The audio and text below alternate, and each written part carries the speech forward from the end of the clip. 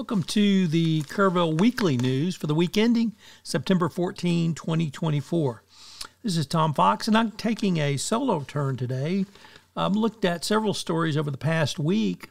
The city of Kerrville adopted a $39.7 million budget, and the property tax rate for Kerrville residents did not increase, although they'll pay a little bit more in taxes because of higher appraised value.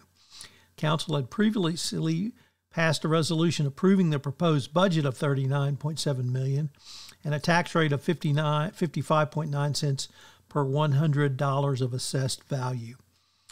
Based on the average home value of $343,000, a Kerrville homeowner will pay an additional $45.96 in property taxes this year.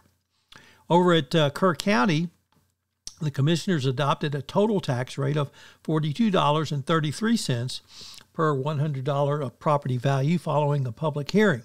The current tax rate is 43 cents, so it went down a little bit.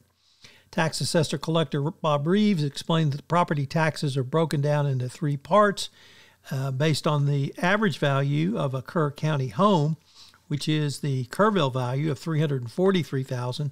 Homeowners will pay approximately $1,452 in property taxes this year. The Kerrville Courthouse is going to get some native plants added to the courthouse landscape, and they've removed the bedraggled non-native plants, and members of the Hill Country chapters of the Texas Master Naturalists and the Texas Native Plant Society have been adding native plants to the courthouse grounds since 2021. So some native plants coming to the Kerrville Courthouse, or Kerr County Courthouse, I should say. The Kerrville Police Department will be holding an open testing and recruiting event on September 21st at the Dieter Center. The event will allow those who are interested in a career in law enforcement to take the first steps towards joining the Kerrville Police Department. Those who successfully complete the physical and written requirements during the open testing will be eligible to complete the application paperwork and begin the hiring process. Physical testing includes a 2,000-meter row taken on a Concept 2 rower with a damper setting at 5. The applicant must achieve a 40% rating. Those who achieve that will move on to a written test, which is comprised of 4 sections: math, basic word problems, reading comprehensive, grammar, and reporting. Those who pass the written test will then be given the impulse assessment test, which is a questionnaire which assesses future job performance of law enforcement candidates.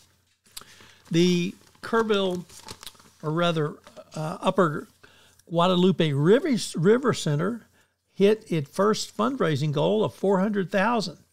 This was needed to purchase the land of 1.6 acres on Knapp Road adjacent to Granger McDonald Park, and the funds will cover both land acquisition and initial site work for the nonprofit transformation project to establish the Guadalupe Riverfront Park and gathering space on the banks of Nimitz Lake. So that project is certainly moving forward.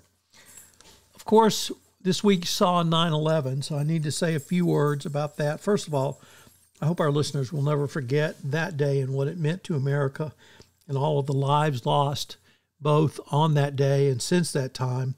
And the Field of Honor was created at the Kerrville or Kerr County Youth Center for all of us to remember those who died on the attacks, the firefighters, and everyone else. So it's an important day for America, and I hope you'll take some time to remember it. Well, the one last thing I'd like to mention is the Magnificent Seven. Yes, the Magnificent Seven Rides Again podcast ladies. Their show begins this week at the Kerrville Arts and Cultural Center, the KACC.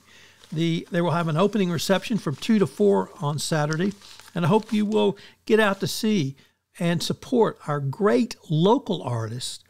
I've got 2 podcasts. I've got the Hill Country Artist Podcast, and we just concluded the Magnificent Seven Rides Again. We've got some great local art talent in Kerrville and Kerr County, and I hope you'll take this opportunity to support them by going out and seeing their show at the KACC. Till next week, this has been Tom Fox with the Kerrville Weekly News.